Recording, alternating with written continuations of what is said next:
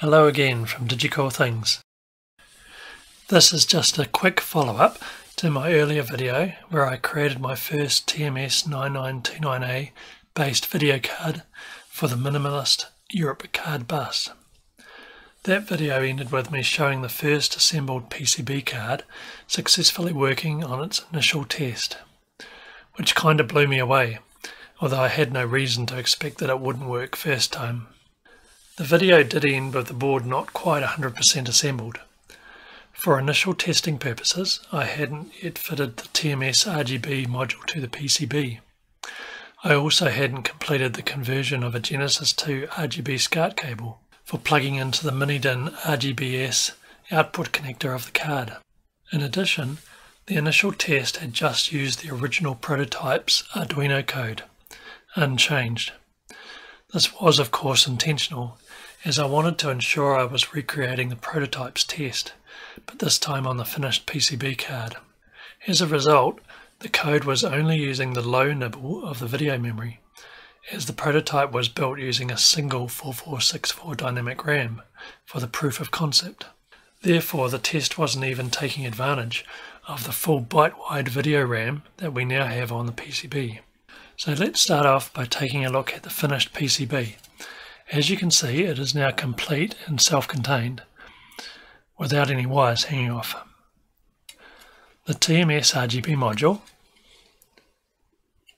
is soldered in place behind the VDP chip, with a 4-pin right-angle PCB header routing the output signals back onto the PCB and through to the mini-DIN connector. You'll also notice a single bodge wire on the back of the PCB.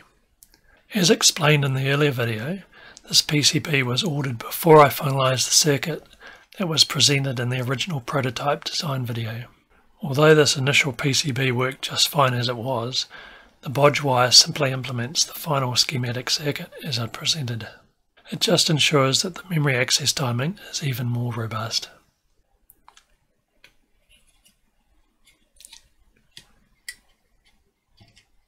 Next, we have a commonly available Genesis 2 RGB SCART cable. As also explained in the earlier video, these cables come with 75 ohm output resistors integrated into the cable, which we do not want. The TMS RGB board includes the output resistors on board, which quite frankly is where they belong. Fortunately, these resistors are very easy to remove, as the SCART connector housing is easily dismantled by unscrewing the cover, giving easy access to desolder and remove the 3 75 ohm output resistors.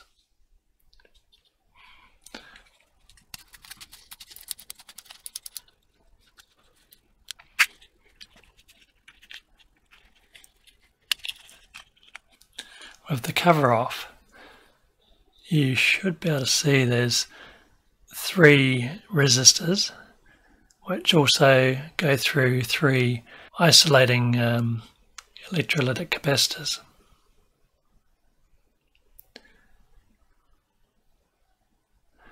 So it's a simple case of desoldering the wires from the resistors and similarly desoldering the resistor from the capacitor, then reattaching the wire directly to the capacitor.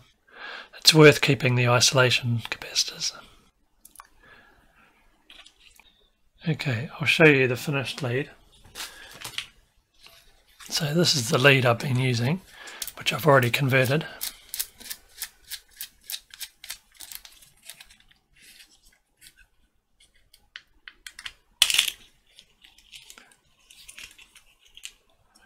And you can see on here there are no resistors and the wire is just attached directly to the isolation capacitors.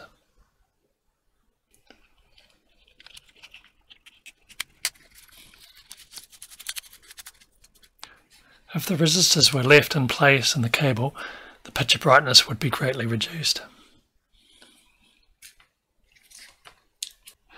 So with the card inserted back into the backplane,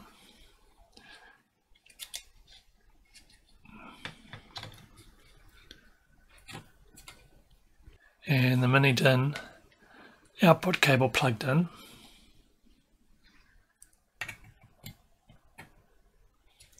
We can now see a tidy and finished video card. So let's power it up again and have a quick look at the Arduino code changes I made to fully enable both the full byte wide video memory testing and also to utilize the full byte in the video output pattern test. These Arduino code changes, which include now using the full byte wide video memory, the addition of byte wide color table options, and a few more code comments, has also been committed to the published GitHub repository. Let's take a quick look at these changes and then I'll run the code again so we can see an improved output now that we are using the full byte width of the video memory. This time I'll also show you the serial output, logging the memory tests and output color changes. So this is the Arduino VDP test code that I walked through in the earlier video. I'll just show you the changes I've made to support using the full byte wide memory that we now have on the finalised PCB.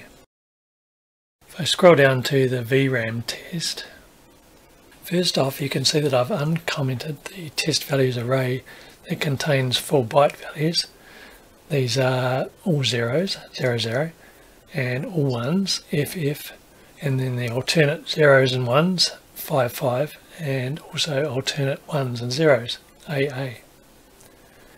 And similarly I've commented out the test values array we were using before, which was just the low nibble. Now if we move on to the VRAM setup, specifically the test pattern 0 in the pattern table, I've commented out the nibble wide graphics character we were using and uncommented the code which contains a full byte wide test pattern, which is the character A, capital A. Okay, and then we go down to the color table setup. Originally I just had the setup byte of 0, 1, which was transparent for the on bits, which is controlled by the upper nibble, which we didn't have at the time, so of course that was always 0, and black or color 0, 1 for all the off bits. Now I've added a whole lot more commented out values, which are the different colors for the foreground now that we have a full byte wide memory, again with black for the off bits, which is color 0, 1. In addition, the uncommented code is writing a value of F4, which is white for the on bits, color 15 or F, and dark blue for the off bits, which is color 4. Just in playing around, this was my favorite one to test with. And that's basically it. So if I compile and upload that code,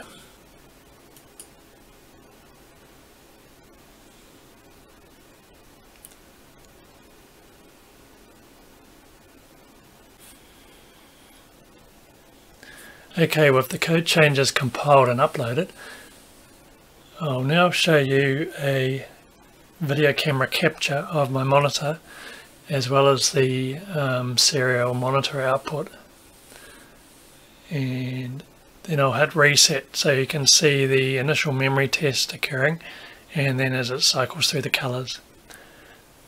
Just note that I'm capturing this with a video camera, so it is capturing the actual screen output I'm seeing, although the camera does pick up video artifacts, and also the autofocus means the color isn't too true, but it's enough to show you how well it works.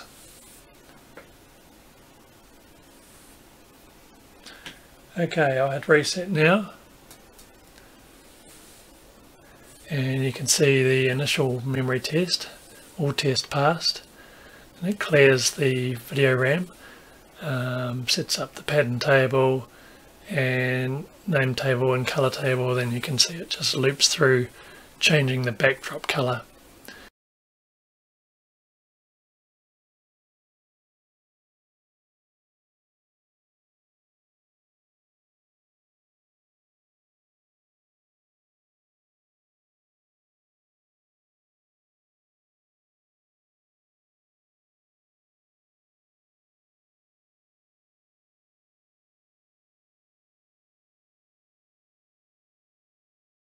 And as you recall, the colour table was set up for a dark blue for the off bits and white for the on bits. Hence you can see the A pattern repeated in white with the blue background, with just the backdrop colour changing every 2 seconds.